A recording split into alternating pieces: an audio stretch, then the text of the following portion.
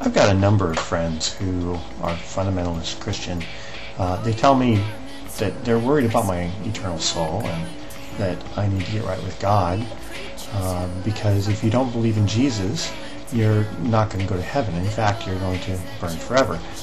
I'm sure this is nothing new to any of you. They also assure me that there is a very real war going on between God and Satan. God is trying to win souls to heaven, and Satan is trying to win them to hell. So I thought I might take a look at some actual numbers and see how the war is going. There's a really great site called adherence.com. It kind of shows the breakdown of the world by religion. According to adherence.com, Christianity has about 33% of the world right now, about 1/3. But the thing is that includes the Mormons and the Jehovah's Witnesses, and a number of my Christian friends assure me that those aren't real Christians. The Jehovah's Witnesses don't believe in the Trinity, and the Mormons believe that you end up becoming a sort of a god. My born-again friends also tell me that you must be born again, and if you're not born again, then you're not going to heaven. So, according to them, only born-again Christians go to heaven. Even in the best case, 33%, we have to assume that not all of those people are going to heaven, because there are a lot of people who call themselves Christians who really don't believe much or don't act like Christians. You look in the prisons, and you see most of the people in there are Christians, at least in America, which isn't too unusual since it's primarily a Christian nation. But we can't assume that everyone who's Christian is going to heaven. So even in the best case for God, assuming everyone is, Satan's getting 2/3 of the world and God's only getting 1/3. That doesn't seem to make much sense. The numbers get even worse if you figure that only born-again Christians actually get to go to heaven.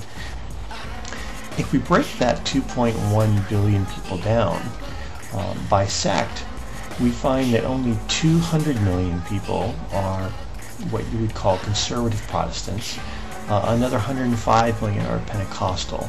So if we assume that all of the conservative Protestants are born again, and the Pentecostals, then we still only have 305 million people in the world who are born again. That's 5% of the planet.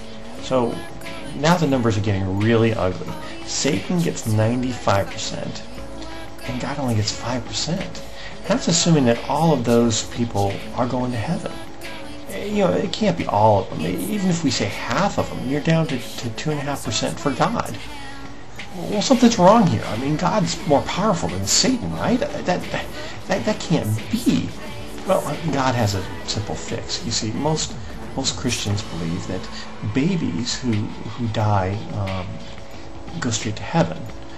The Catholic Church used to say they went to limbo, but a few weeks ago they decided that no, limbo doesn't exist. Those babies, they go to heaven. So it's good news for the babies, but it's also very good news for God, especially if you take the extremely conservative approach that the soul enters the body at conception, because 50% of pregnancies end in spontaneous abortion. Now, that number might seem high, but if you just go Google spontaneous abortion rate, you'll see a good article from the Medline Plus Medical Encyclopedia, and you can also find a fact sheet from a Canadian company called MCOM, and both of them will talk about the spontaneous abortion rate. So before we're even born, half of us have already died. So what that means is that God starts off with a nice base. He's got a base of half the people already. He starts off winning, which is only fair because he's God. He should be winning.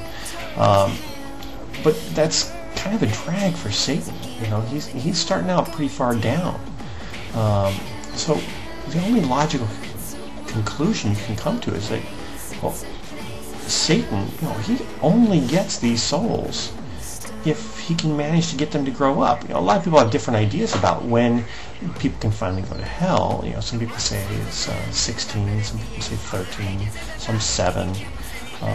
But most Christians agree that you have to be a certain age before you can not choose to become Christian and end up going to hell. So for Satan, he's got to nurse us through that time and get us to the age where we can finally not decide to become Christian and go to hell. Now the obvious conclusion here is that Satan is pro-life. If somebody goes and gets an abortion, well, Satan has lost that aborted baby. He might have gained the mother, but what about the moms who have 3 and 4 and 5 abortions?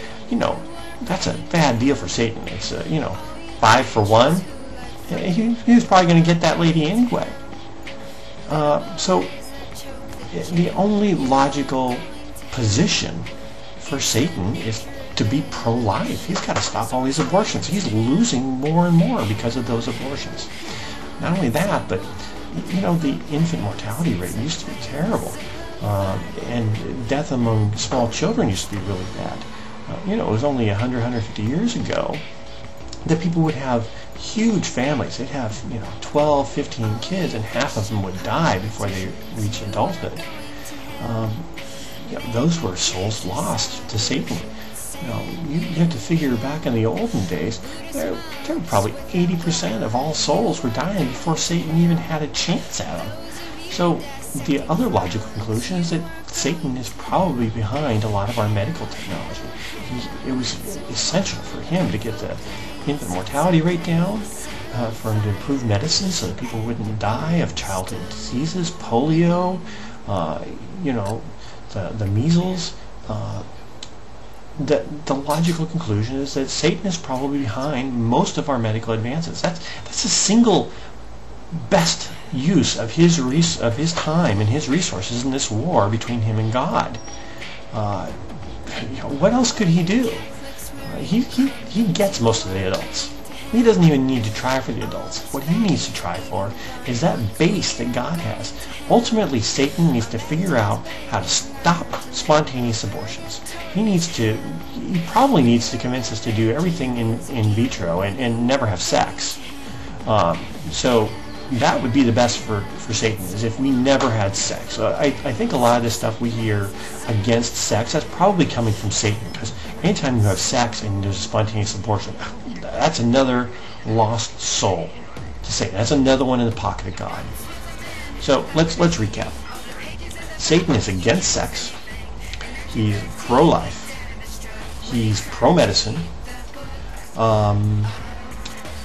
And he might even be pro-science and pro-education, because a lot of educated people just don't buy this crap.